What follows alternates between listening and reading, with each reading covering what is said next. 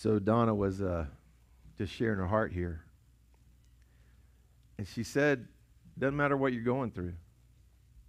Whatever your issue is, whatever struggle, the answer is Jesus. Right. And I thought, wow, is it that simple? And the answer is yes. See, the truth is, that the line in that song that just kept gripping me was, break every stronghold, shine through the darkness. See, that doesn't mean anything to you if you've never been in darkness. But I'm learning that the light of Christ is brighter than any darkness I can walk through. We've been, over the last few weeks, talking about how this idea of pursuit sort of merges with who we are as a church. We talked about pursuing purpose, and last week we talked about pursuing passion.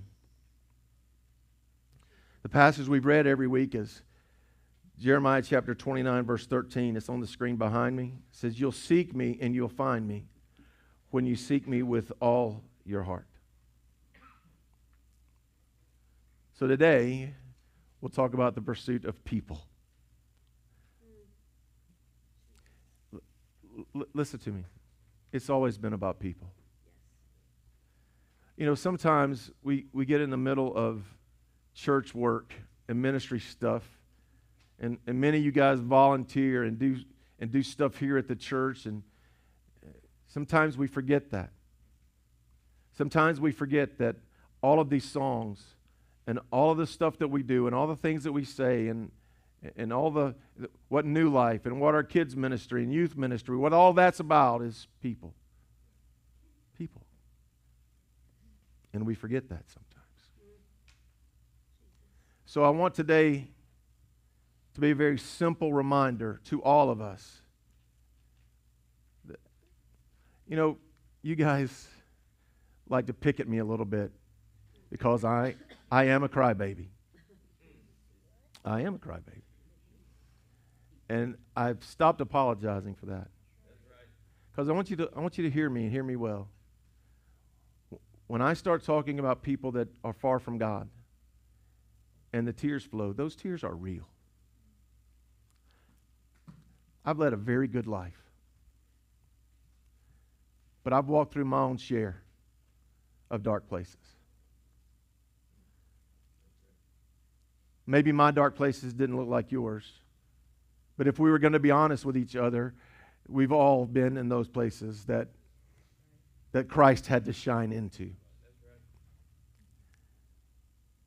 See, I've felt heartache, and I've known pain, and I've experienced suffering. And here's what I want you to hear from me. There's been one common denominator in all of that. Is that in the midst of it, I've never had to walk through those things alone. And so today, I want us to talk about pursuing people. And what you think I'm going to tell you is not what I'm going to tell you. Because usually when I talk about this, I'm challenging you to share your faith and invite people to church, and all that is good and well, and we need to do all of those things. You should be sharing your faith. If you're redeemed and Christ has forgiven you of your sins, you're expected to share your faith. If you love your church, you're expected to invite people to come to church. But that's not what I'm going to talk about today. Because, see, if I spend too much time there, we're going to talk about systems and evangelism strategies, and we're not going to talk about that today. We're going to talk about people, because it's always been about people. Right now, 45 million people suffer with diagnosable substance abuse disorder. Right now. Right now, 40 to 50% of all marriages will end in divorce. Can I get off? I don't like to go off on rabbit trails, but can I go off on one? How would you like me to teach you with 3 steps how to divorce-proof your marriage? 3 steps. We'll go from 1 in 2 to 1 in 1,246. The odds of you getting divorced will go from 1 in 2 to 1 in 1,246 if you'll do 3 things. You go to church with your wife, talk about the Bible, and pray with each other. All right? Now let's get back where we were. 45 million people suffer diagnosable substance abuse disorder. 17.3 million people experienced a major depressive episode. A little more than 1 out of every 3 persons in one study I read said, I feel lonely most of the time.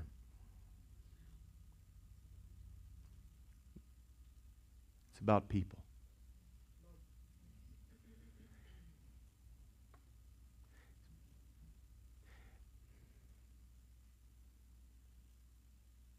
Do me a favor. I want everybody in the room, take a deep breath. And here, not yet. I want you to take a deep breath till you can't take any more air. You ready?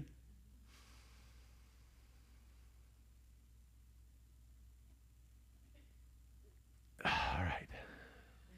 Once you couldn't take in anymore, what was your natural instinct? Okay, now here's what I want you to do.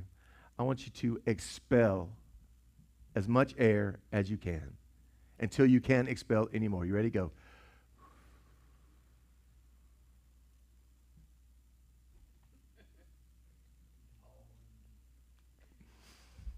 Once you expelled as much as you could, what was your natural instinct? See, I believe that the rhythm for every Christian, there ought to be an inhale and there ought to be an exhale. We talked about the inhale over the last 2 weeks. We talked about you discovering your purpose and discovering your passion. That's an inhale. That's you growing to be more like Jesus and His likeness being reflected in your life. That's the inhale. You're investing into your own life, but there's got to be an exhale. See, if all you do is listen to the sermon, fill in the blanks, go to the conference, read the book, if all you do, there's going to come a point where you just can't take in anymore. And what's the natural response then? Breathe out. Breathe out. Because there's 17.3 million people in depression. There's 45 million people addicted. And you have the answer. It's time to breathe. So I'm going to give you 3 things to do. And these are very deep and profound and difficult things for us all to do. You ready? Here's the first one that you need to do. You need to do good. Do good. Do good. Do the right thing. Here's our example. Acts chapter 10, verse 38 says how God anointed Jesus of Nazareth with the Holy Spirit and power, and how He went around doing good, healing all who were under the power of the devil because God was with Him. Our example is Jesus. Everywhere He went, He did good. If He's our example, then we ought to do good. Now, what does that look like? I can't tell you that. I don't know what that looks like for you. I don't know what doing the right thing is for you, but I'm going to tell you that as Christian people, as followers of Christ, our responsibility is to model Christ and do good. Luke chapter 6, Jesus said this, but to you who are listening, are you listening?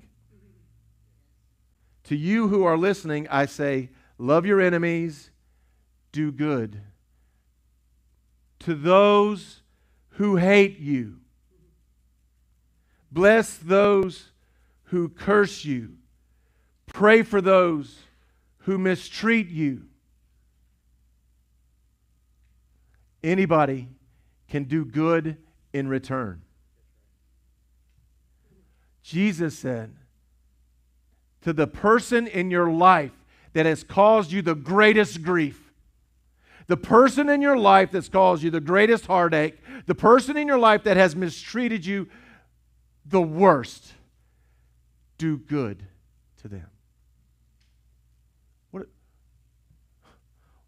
What happens when people who bear the name of Christ just live their lives to do good? What happens? I've grown a little weary with all of the arguments and all the factions online between churches arguing about doctrine and I know that we need to be doctrinally sound. I get all that. But if you spend too much time on YouTube, here's what you're going to find. You're going to find Christian people talking about how awful each other is. Stop it and just do good. Mama said,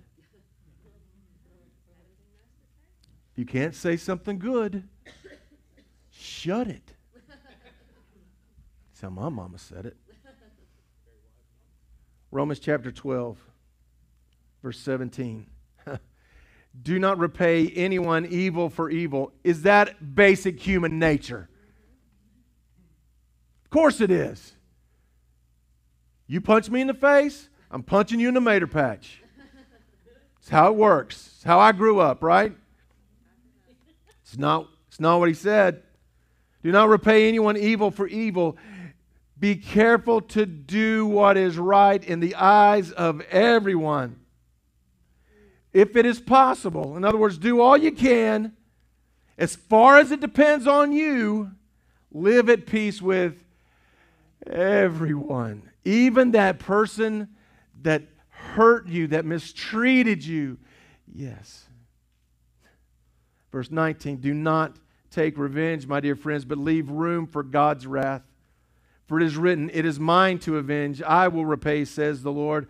On the contrary, if your enemy is hungry, feed him.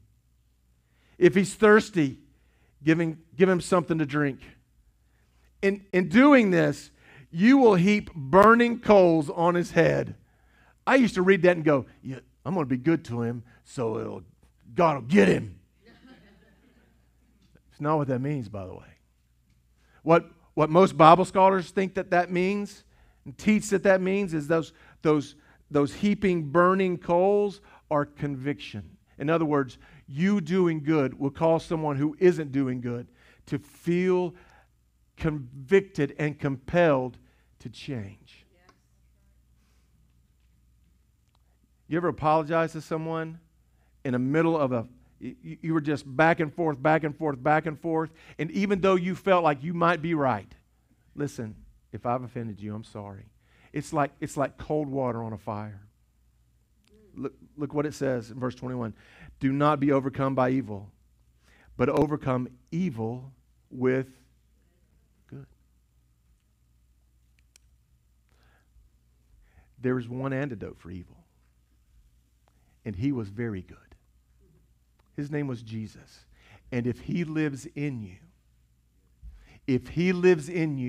you are expected to invade your world with good. I get it. Listen, sometimes it's hard. It's hard to do good. Especially when you feel like, and Donna said it well earlier, sometimes when you're pressing in to what God wants from your life and you're fasting and praying and trying to get more involved in your church and opening your Bible and trying to do those things, it makes hell very nervous, and the enemy pushes against you, and you feel the weight of that pressure, and it's hard to be good in those moments, especially when other people get involved and they say things they shouldn't say and do things they shouldn't do. And the natural reaction is to repay evil with evil. But Christ has called you and me to overcome evil with good. What do we say to an unbelieving world when our response to mistreatment is to do good? What does it say to an unbelieving world when we feed our enemy? What does it say to an unbelieving world when we do good to those that have mistreated us? So the first thing, do good. Look at somebody and say, do good.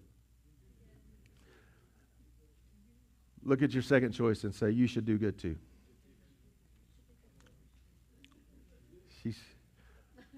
A lot of finger pointing going on out there. Do good. All right, it gets a little deeper now. You ready? Be kind.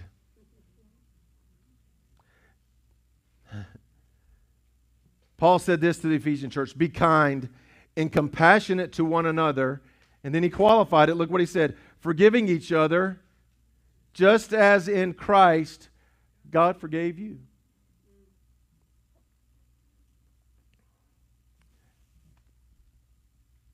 How can I, who has been forgiven for so much, withhold forgiveness from someone that has offended me? See, I know what I've been forgiven for. And you know what you've been forgiven for. And the argument is, well, it was unfair. Probably. Be kind. Colossians chapter 3 says it this way, since God chose you to be the holy people He loves, you must clothe yourself with tender-hearted kindness, humility, gentleness, and patience.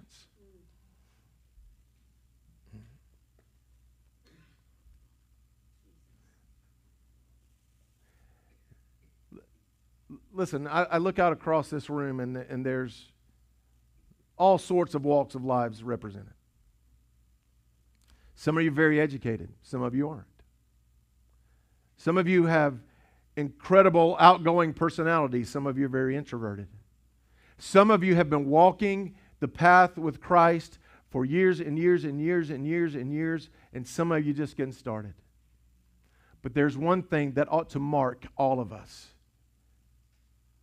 It's kindness. Yes. In fact, the New Testament teaches us that it's not the wrath of God that draws people to repentance. It is the kindness of God that draws. You better be thankful He's kind. Because He was kind to you when you didn't deserve it. While we were yet sinners, Christ died for us. And so our challenge now is to reflect that kindness to people who are unkind to you.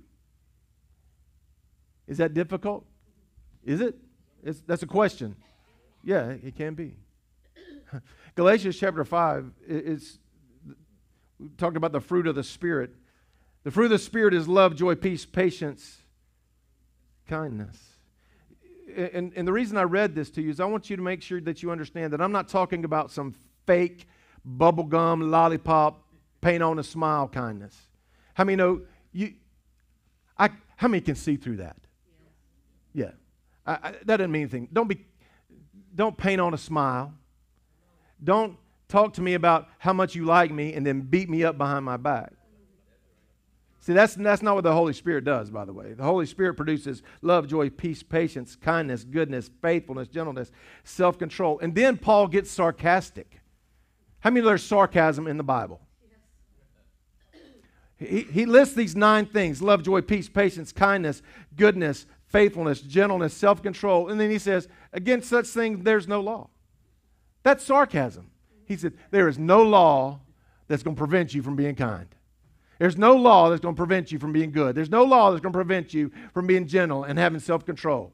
They're not going to arrest you for being good to people.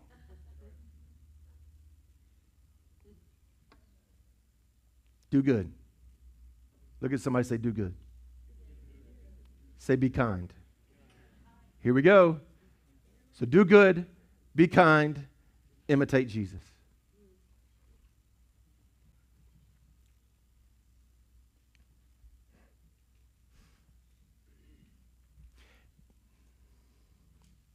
I read this passage to you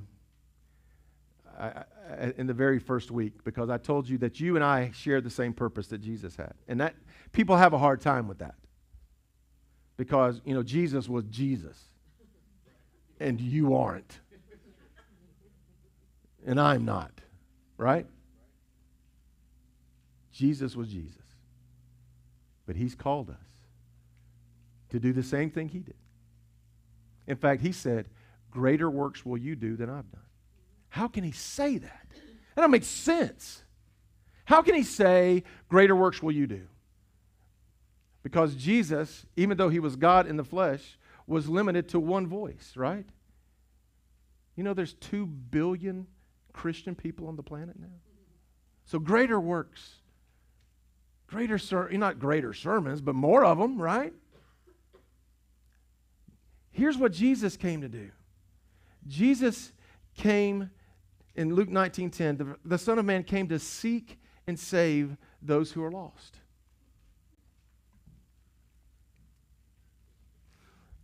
I find it interesting when Christian people beat up folks who are far from God because they act and behave like they're far from God. Guess what you do when you're far from God? You act like it. And sometimes that looks like hurt, and sometimes that looks like mistreatment. Sometimes that looks like slander. Sometimes it looks like drama. Oh, anybody just hate drama? I'm like, I do. I hate drama. I don't like it. That's why y'all hadn't seen me on Facebook a whole lot recently, because there's a lot of drama on Facebook. I'm not wrong.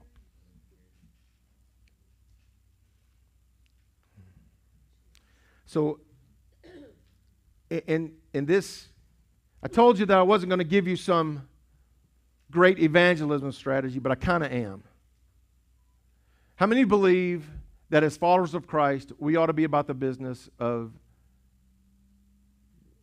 evangelism, sharing our faith with others? How many believe that?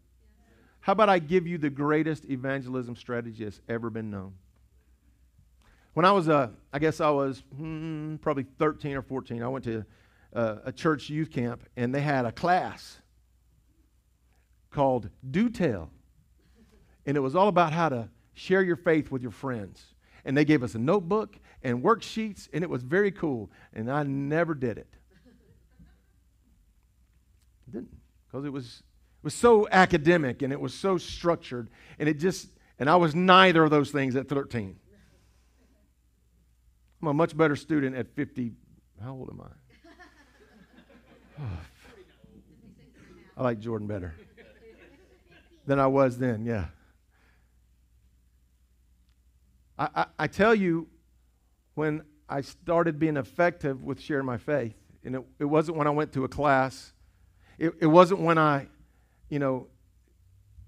memorized the Romans Road to Salvation. If you grew up Southern Baptist, you know the Romans Road. Any Southern Baptist road, yeah, you know that. You know what that looks like, yeah.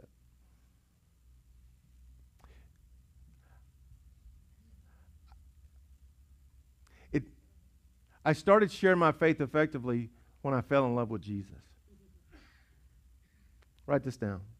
A genuine pursuit of Christ will result in a heart that loves people. You can read 1st, 2nd, 3rd John, and you'll get this this theme that runs through there. I'm just going to give you kind of an underlying theme. If you say you're a Christian and you don't love people, go back to the altar. That's what he said. If you say you love Jesus, but you don't love your brother, you don't love others, then something didn't take. What happens when you genuinely love people with the love of Christ, as Christ fills your heart and you genuinely love people, you become attractive. Not like, you know.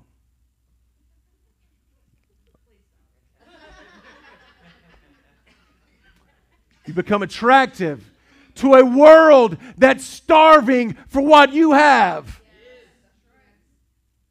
You become attractive to those people that are in the dark places because the light of Christ shines in you.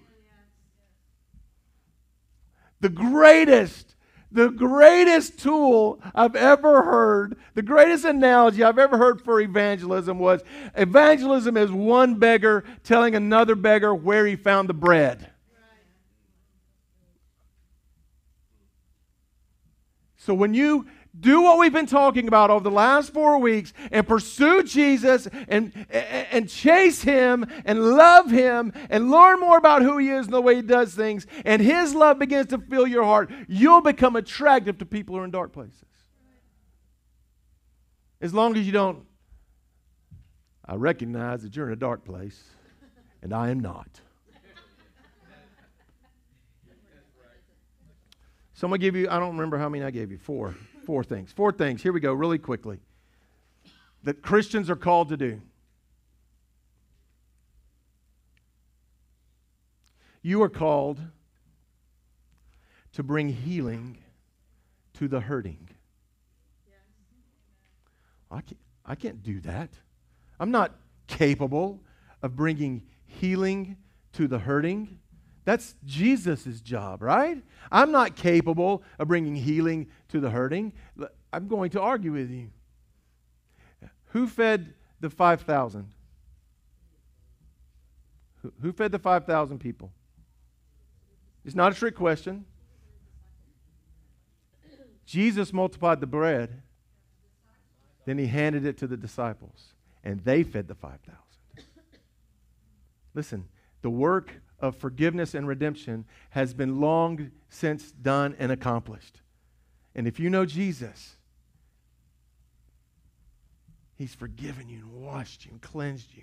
And you know what redemption feels like. This is how it feels to be free. Yes. And now it's our job to take that. Jesus said it this way. Matthew chapter 5, you are the light of the world.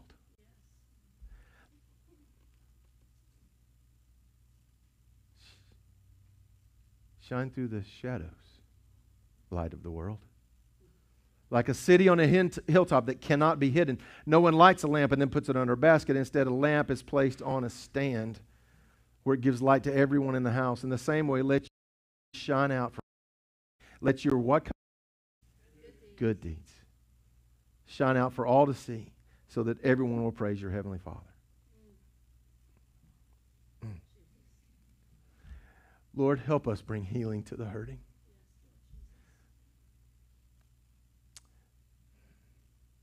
But Dwayne, I'm hurting. I don't know how this works, y'all. I wish I could give you some theological underpinning for how this works, but it just does.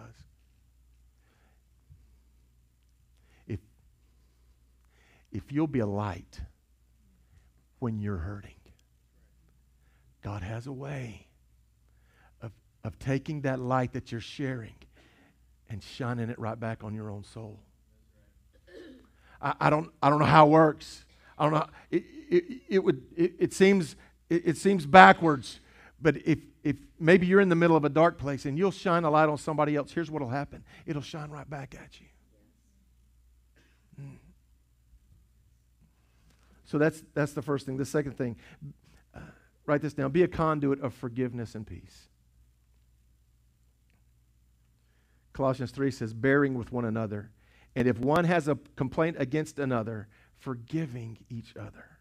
As the Lord has forgiven you, you also must forgive. I want you to hear this. And it's not the first time you've heard me say it, but I'm going to say it again. Unforgiveness is a cancer. and it'll consume you, and it'll hurt you.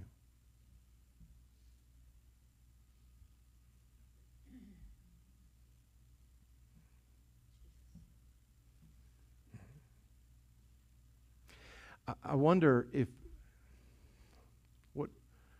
what are we known for?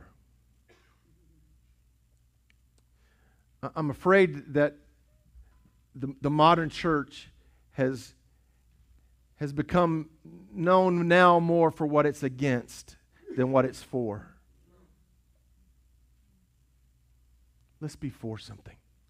You know what I'm for? I'm for reconciliation, and I'm for redemption, and I'm for healing, and I'm for forgiveness. Listen, I've been forgiven. I've been forgiven. My slate has been wiped clean. God took my sin and cast him in a sea of forgiveness, never to be remembered again. He cast them, this is what the Old Testament says, as far as the east is from the west. Isn't that cool? Listen, if you go north, you'll eventually go south. If you go east continually, you're always going east. There's no way east and west can meet. He cast my sin as far as the east is from the west. How dare I hold a grudge against a brother?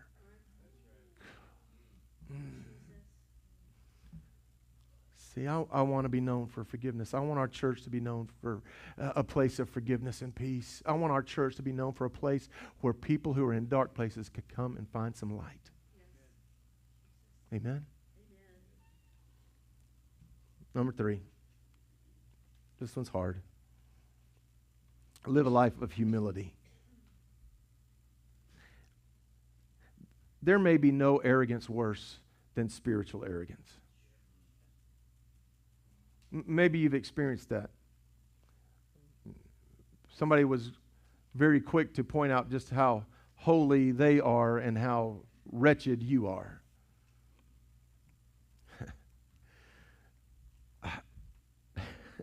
This is a funny story, but it stuck with me for a long time. So I'd given my heart to the Lord, and we were doing this big Easter deal at my home church. And for some reason, I got the silly part. I don't know why. I got the silly part. And me and 2 of my buddies were 3 kings, the 3 kings. So it might have been Christmas. Maybe it was Christmas. 3 kings. And we did this entrance. We were all, kinged up. And we did this little dance, and it was kind of like the Russian thing. I can't do it anymore. Yeah, it was bad. It was no, that's not going to happen. Not going to happen. And it was hilarious, and it was funny. It was right in the middle, and it was kind of a break between all the serious parts. And then at the end of that deal, the altars were filled with people giving their heart to the Lord, and it was cool. It was so cool. Till I came across a deacon. The deacon looked at me eyeball to eyeball and said, "I just want you to know, you ruined that whole thing." And I lost it. I lost it. I was brokenhearted, and I went to my pastor. I'm like, did we ruin this? And he's like, no, don't let some fuddy-duddy ruin what God had did in that night. So I understand what spiritual arrogance looks like, because I saw it that day. Listen to me. I don't care how holy you get. Your righteousness is a filthy rag. So here's what we need to walk our life with humility. Philippians 2 says, don't be selfish. Don't try to impress others. Be humble, thinking of others as better than yourself. Well, what if they're not better than me? Then you need to. Don't look out only for your own interest, but take an interest in others as well. Don't look out for just you. Live a life of humility. And then lastly, this is the last thing I'm going to say to you that I don't want you to fill in. Follow Jesus closely. Just follow Jesus closely. I struggled with how we were going to end today's service, and I think I know what I want us to do. Donna's going to come.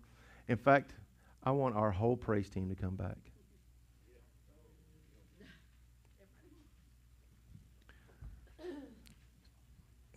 Take your time, guys. That's fine. Take your time.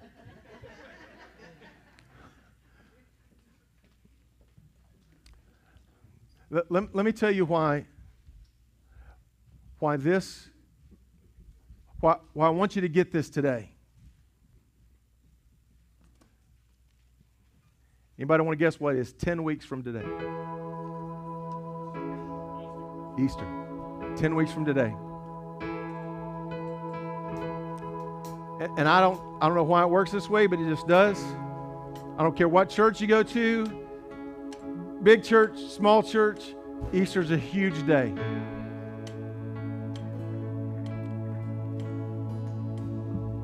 Listen, I'm like every other pastor on the planet. I want to see us break attendance records on Easter. I love that. Can I really tell you what I'm looking for this Easter? This altar. I want people to find Jesus. So here's what I'm going to ask you to do with me starting today. You start praying for Easter Sunday morning. And I want you to find that person in your mind that might be in a dark place. And I want you, listen, we're going to do what we do every year. You're going to have the little invite cards you can throw their way, and you can do all that stuff. And that's going to be cool, and you're going to share all the social media that we do every year. All that's going to be great. Pick out somebody in your life and do 3 things to them for the next 10 weeks. Do good. Be kind. Imitate Jesus. Don't beat them over the head with a 74-pound Schofield reference Bible. Do good. Be kind. Imitate Jesus. Hey, pick out that guy in your office that gets on your nerves. You know what? I want you to do 3 things to him. Do good. Be kind. Imitate Jesus. Here's how we're going to end this service. You're going to stand to your feet. Maybe there's something in your life you need to speak the name of Jesus over. Maybe there's a dark place in your own life that you need to speak the name of Jesus over. Maybe there's something going on in your family that you need to speak the name of Jesus over. Maybe you're battling your own addiction, and this morning you need to speak the name of Jesus over it. Maybe this morning you've walked in this building and you painted on a smile and you told everybody that things were fine, but you didn't want to get out of bed this morning because you were depressed and anxious. How about you speak the name of Jesus over your anxiousness and depression? Because He's enough, y'all. He's enough. We're going to end this service in a moment of worship. Sing with them. I just want to speak the name of Jesus over every heart and every mind. 'Cause I know there's peace within your presence. I speak Jesus.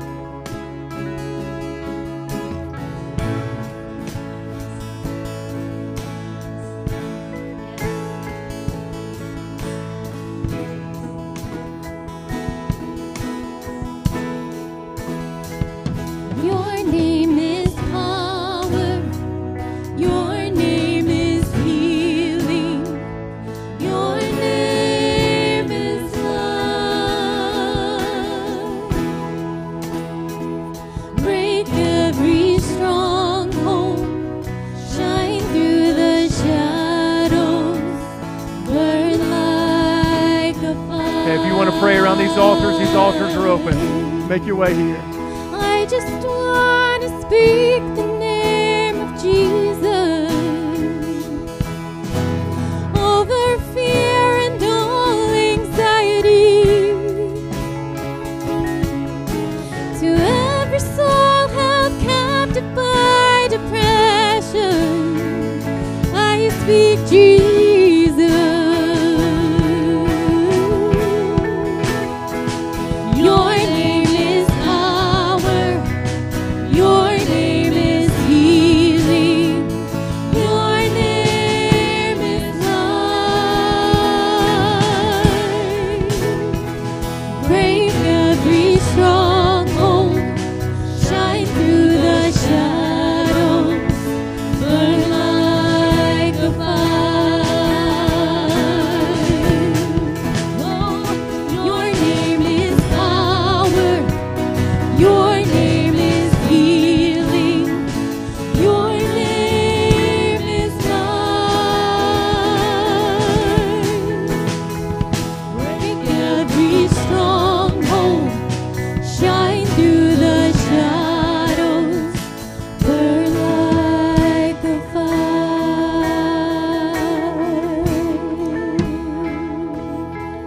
Shout Jesus from the mountains. Jesus in the streets. Jesus in the darkness over every enemy. Jesus for my family. Oh, I speak the holy name, Jesus. Come on, lift your voice. Worship the Lord. Shout Jesus from the mountains, Jesus in the streets, Jesus in the darkness over every enemy. Jesus for my family, I speak the holy name, Jesus. Your name is power. Your name is healing. Your name is life. Break every stronghold. Shine through the shadows. Burn like a fire. Your name is power. Your name is healing. Your name is life. Break every stronghold. Shine through the shadows. Burn like a fire.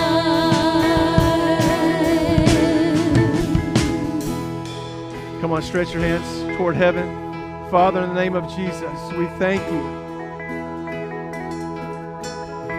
All authority, heaven and earth, was given to our Savior. His name is Jesus.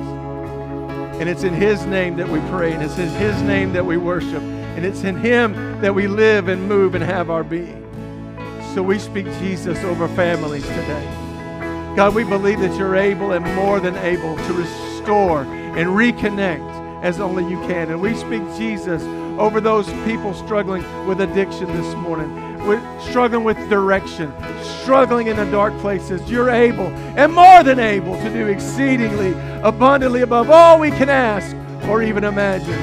And by the authority of Christ, we believe that God is at work, and He's done a work in the hearts and lives of men and women. And we speak His name, the name that's above every name. Would you say it with me? His name is Jesus. Jesus. Jesus. Come on, worship Him. Worship Him. Worship the Lord. Thank you, Jesus. Father, we love you. Thank you for your presence this morning. Thank you for your word.